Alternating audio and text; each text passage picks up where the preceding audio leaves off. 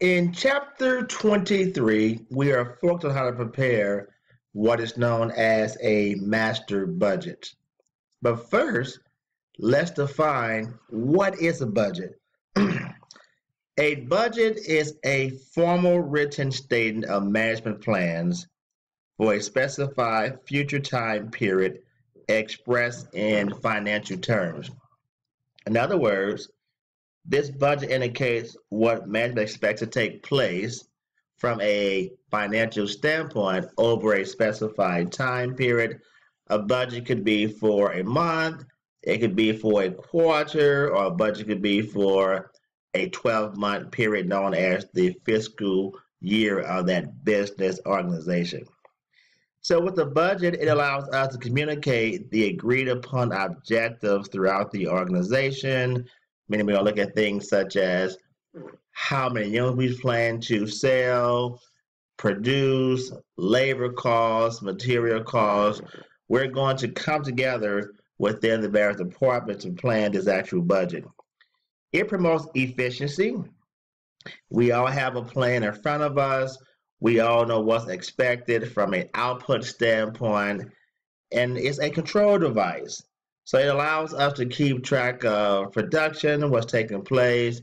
We look at our costs. We can compare actual costs against budgeted costs. So this budget allows us to do things in an organized manner and helps us to control costs as well. So the master budget is a set of interrelated budgets, meaning that information from one budget is needed to prepare the next budget. And we'll look at these different types of budgets. There are two classes of budget, what we call operating budgets and financial budgets. With the operating budgets, these are individual budgets that result in the preparation of the budgeted income statement. So we'll look at what type of budget, such as our sales budget, production budget, overhead budget, material budget. They're going to all be combined to prepare a budget and income statement.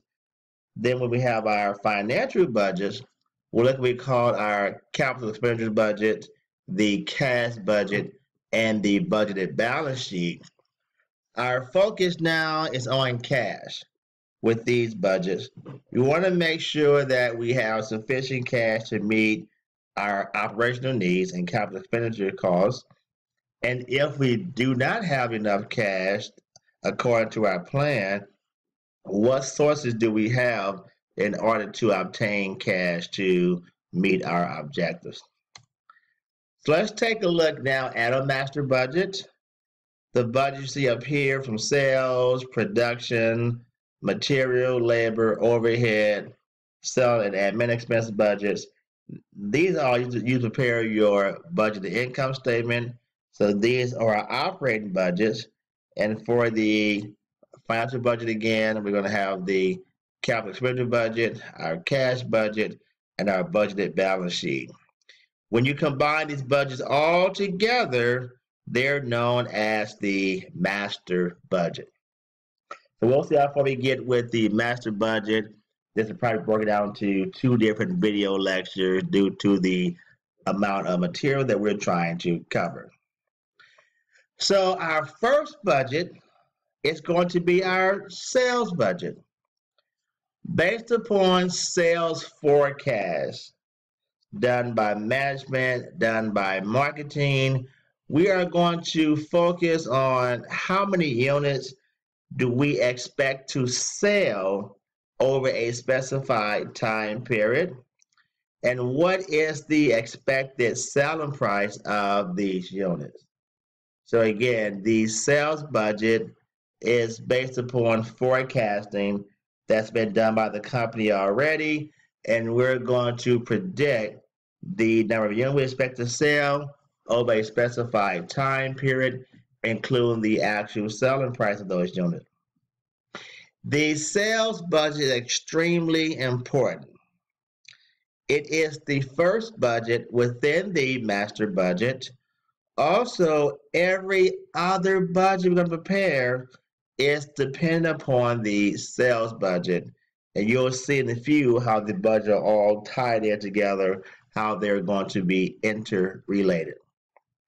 So for our example, we have the Hayes Company, and we expect to sell 3,000 units of our product in the first quarter, with an increase of 500 units being sold each succeeding quarter.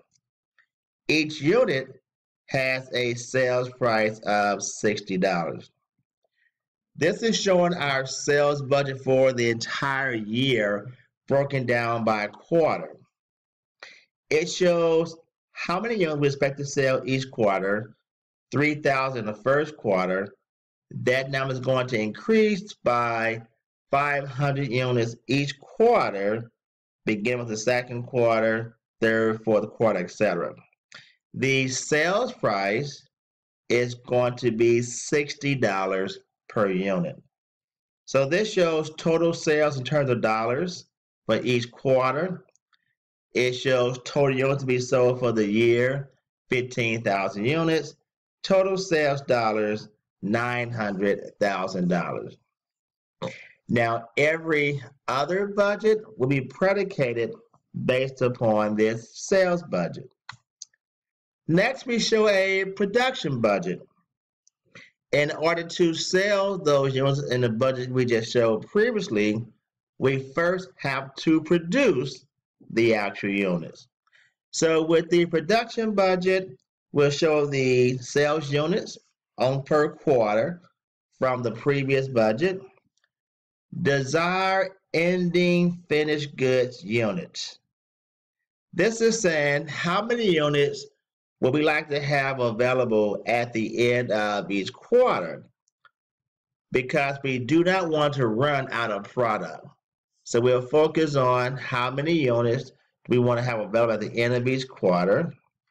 We'll also look at how many units were there available at the beginning of each quarter. So we'll take our budget sales units of each quarter, add in our desired ending inventory, subtract out the beginning inventory, and that will tell us how many units we're going to have to produce each quarter and for the fiscal year. So first, what you see are the sales units coming from our sales budget. The next line items are our desired ending finished goods inventory. Now, in our instructions, it says that we believe we can meet future sales needs with an ending inventory of 20% of the next quarter budgeted sales volume. So our goal is to have 20% of the future quarter sales remaining at the end of the current quarter. So for example, in the second quarter, we plan on selling 3,500 units. We want to have 20% of that amount, or 700 units, available at the end of the first quarter. So the desired ending inventory is going to be 20% of the expected sales for the upcoming quarter. Now for the fourth quarter, to get this 1,000, they said that in 2018, first quarter sales expected to be 5,000 units. So the 1,000 units would be 20% of the expected sales for the upcoming quarter, which would be the first quarter of 2018. Okay, so this is showing the number you expect to sell each quarter, the first line item. This is showing how many units I want to have available at the end of each quarter to get my total required units. But I also subtract from that my beginning finished goods units. This shows the number of units we had available at the beginning of the quarter. Remember that the ending inventory is going to be 20% of the upcoming quarter sales. Therefore, the ending inventory for the fourth quarter of 2016 would have been 20% of our 2017 first quarter sales, or 600 units. We'll subtract what's required from what we already have to see how many units we need to produce for each quarter. So this is showing the number in red for each quarter we need to produce. When you add those all together, we need to produce for the year a total of 15,400 units. I'm going to end this video here, and we're going to continue with a separate video for our master budget being put together.